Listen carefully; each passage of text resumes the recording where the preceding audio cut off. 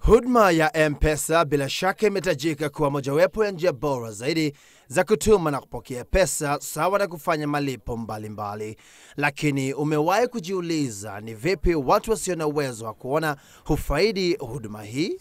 Kwa wengi kama John Simba, kutumia huduma hii ni kibarua cha aina yake. Yes, nataka nitume pesa kwa Purity. Enda kwa menu, tafuta Safaricom. Umechukua hiyo simu, uko sawa? Ukifika kwa menu niambie.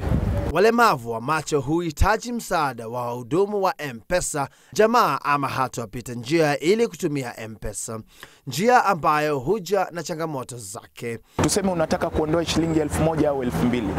Yule anayekuhudumia anaondoa 3000. Sasa wewe waondoka hapo ukijua nimetoa shilingi 2000. Kumbe yule ameondoa 3000. Na imekuwa ikifanyika kwa kwetu sisi. Natia pin. Okay. Ni changamoto ambayo pia imewalazimu baadhi yao kufichua nambari yao ya siri ama PIN ili kutumia huduma hii.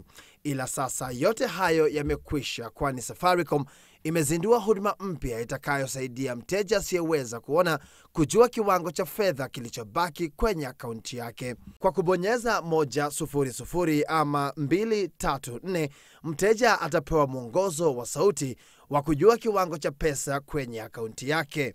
Sasa hii itatusaidia tuweze kujua kwamba tukimaliza tunaangalia sisi wenyewe. Inatulinda na tena inatulinda na pin yetu. Okay. Mimi naweza kubonyeza pin yangu, lakini kuna watu kadhaa, wengi wetu wasioona, ambao hawaijui hiyo keyboard ya simu. Sasa hawezi kubonyeza. Kampuni ya Safaricom inapania kuboresha hata zaidi huduma hii katika siku zijazo ili kuhakikisha wasio na uwezo wa kuona wanamiliki kikamilifu akaunti zao za M-Pesa.